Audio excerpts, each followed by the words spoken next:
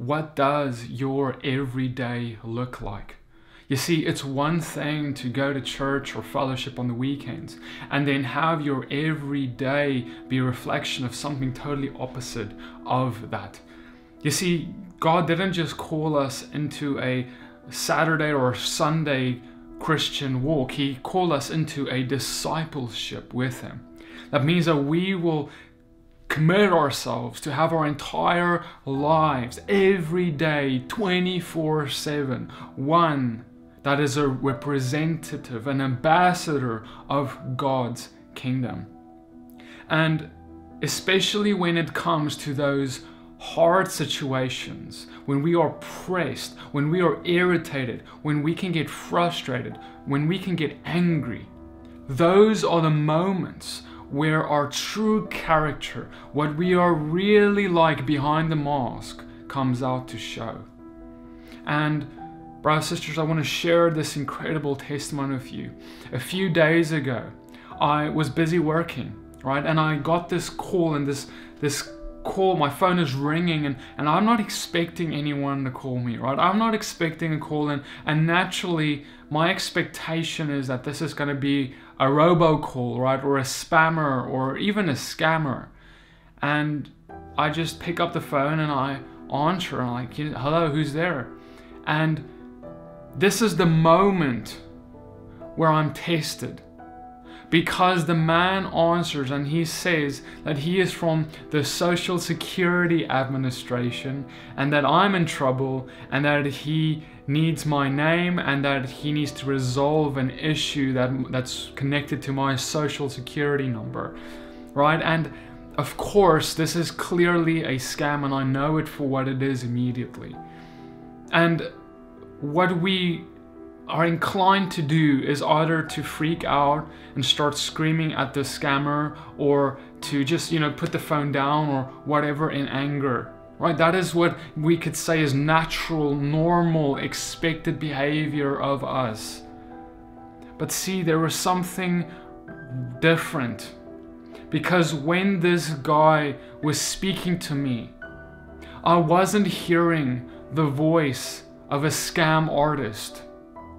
I was hearing the voice of a man who God wanted, of a man who was lost, who was in a position. And I knew, as I was thinking this, I asked the Father, God, what is going on? And I just heard, he doesn't even want this job. And the Father put in my heart that this scam artist, he doesn't even want to do what he is doing. And the first words out of my mouth after he asks my name and some of my details is I say, brother, why are you doing this? You don't need to do this. You know that, right? You don't need to go ahead with this anymore. God has something better for you. He is preparing a way for you out of this. But brother, you will need to trust Him. And suddenly the man goes quiet. And there is about a 10-second pause in this call. And then he says, yes, what you are saying is right. And I start talking to him. I say, brother, yes, you're right. And listen, brother, God doesn't want this for you. You are valuable in His sight. You are precious in His eyes. And He has a calling for you that is so much greater than this. You don't need to settle for this horrible thing that you're busy with. And I said this not out of anger and hatred for him, but out of a pure heart of love. And that was the thing that wrecked this man's heart. And he was a little quiet in the beginning, but he listened. He just said yes, and he allowed me to speak to him. And we had a 40-minute phone call talking about nothing except God. The scam was set aside after 10 seconds, and God was put on top of this call for the next 40 minutes. Brothers and sisters, this man thought that he was going to scam me, but what God had planned for him was something different, because God told me the moment He called me that He wants his heart. He said his name was Nelson in the beginning of the call. And he started explaining to me why he is in this position, why he is doing what he does. And he said that he doesn't want this job, that he doesn't know how else to feed his family. And then as we talked through his struggles, I told him that God can provide and will provide for him. But he needs to trust God. Here is a part of the recording of this call. Can we pray, Nelson, and ask Jesus to give you a new job?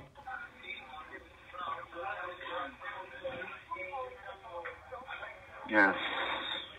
But if there is no way for me, no. I have no qualification. I have no education. My education is very low. How can I have other good job? There is no way for me, no, this one. Brother, I know that you're trying to understand this with your mind, you know? You're trying to understand with your mind, how will I make money if I don't have a qualification? Even if you had a qualification, it is not the qualification that gives you money. It is God that gives you money. God is the one who cares for you, regardless of our qualifications and things like that. It is ultimately always God who gives us a job. It is not up to us or our qualification. It is God. He's the one who cares for us. He's the one who gives us a breath every single second. He gives breath in our lungs. He is the one who gives everything for us that is good. And He can give you a new job. He will give you a new job. Thank you very much. But according to my situation, it's very difficult to live this. I know it. I can understand it's difficult, brother. But I want to encourage you that God is able. He is powerful. And I'm going to pray for you right now, Nelson. You can just listen. I'm going to pray for you. And I'm going to ask Jesus to confirm to you everything that I have been telling you. And you're going to see that Jesus is going to touch you right now. And He's going to heal you of all the hurt and the stress and the worries, uncertainties, fears, all these things. Jesus, we come to you. We thank you for freedom right now in Nelson's heart. Touch him right now, Lord, and show him that you love him. Jesus, I thank you for overwhelming him now with your presence, your love, your power, your freedom. Jesus, I thank you, Lord, for just showing Nelson that you can care for him. Father, that you can give him a new job, Lord. You don't want him to have that job that he has right now. And so, God, I proclaim over his life that when he leaves this job, you will line up a new job for him immediately. But this is Nelson's decision. So, Father, I ask that you would empower Nelson, that you would come and visit him in the night in dreams and in visions to change Nelson's life forever. In the name of Jesus, amen. Okay, Nelson. What do you think, brother? Yes. Thank you. Yes, brother. It's because he loves you. Do you know that? Yes. Okay. Thank you very much. That I'm very thank you to you because are you a missionary? I follow Jesus. I am just a normal person. Yes. Yes, after this month, after getting salary, I want to leave this. You want? Because actually I don't want to work. Yes, I will leave this after getting salary. So you say you want to live for Jesus? Pray for me. I will leave this company, I said. Amen, brother. That is amazing. Jesus is going to give you a new job, brother. Nelson, put your trust in Him. Put your trust in Him. Pray to Him and talk to Him. And He will guide you. He is the one who sent me to you today. I want to give, just pray for me sometime. My name is actually Nelson is not my name also. This is my composed name. Let me tell you. Sure. I'm here in. So actually my name is, but you can call me as Nelson, no problem. All right, brother, that's good. Please pray for me. Isn't that incredible? He is saying that after this one encounter with me, after me praying for him, and it's not about me, but after God coming and changing his heart in that moment.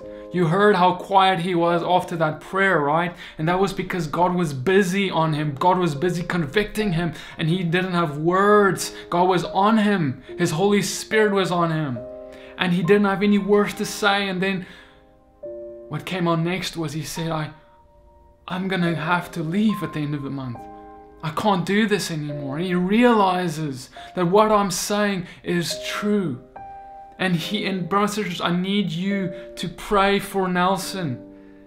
But by the end of the call, he even told me, I need to tell you, he says, I want you to pray for me. Please pray for me. But I want you to know my name is not Nelson. And he even tells me his real name, which I'm not going to disclose. But he tells me his real name, showing how much trust I have built with him in this little call because of God. Because I'm treating him in love as a human being, not as a scammer. You see, brothers and sisters, if you treat people as a scammer or as a thief or as a liar or as what they have done instead of how God is seeing them, how do you expect them to change? You see, it is by how God shows us kindness, how he treats us the way he made us and for what he made us. When he treats us in that light, that is when we become that. That's why we need to pull out the treasure out of these people instead of just pointing out the trash. Trust me, they know about their trash. They know what they do is wrong. This is why this guy, He knew he was wrong from in the first 10 seconds. I didn't need to explain to him or accuse him that he knew it. And the conviction of God, the love of God, which brings true conviction, a conviction that inspires change because it comes from love. That is what hit him, and that is why he wanted to change. And so, brothers and sisters, I would like to ask you that next time you pick up that phone and it's a scam artist, or next time that someone does wrong to you, next time there is an enemy that tries to stab you in the back or hurt you or steal from you or despitefully use you, treat them the way that Jesus would treat them, and not like the world treats them. Then they will be convicted and they will truly turn from their sins. That is what makes people turn from their sins and repent. Is when we come in love, true love to them. And these are the moments, brothers and sisters, that is a bigger testimony of your heart and life than anything else. And God is watching. He is looking. How are you going to respond when the enemy or your enemies come on your path and against you? What will you do in response? You're called to love those who hate you, to turn the other cheek. If he wants your coat, give him everything, right? If he wants to walk with you 1 mile, go with him 10. So thank you guys for watching. I hope that this short testimony has blessed you. Please pray for this man who we will still call Nelson, and let's pray for him to stick to what he said. Let's pray for him to leave this job and pray for God to provide something better for him. I trust that God will do that because he's a good father who provides for his children.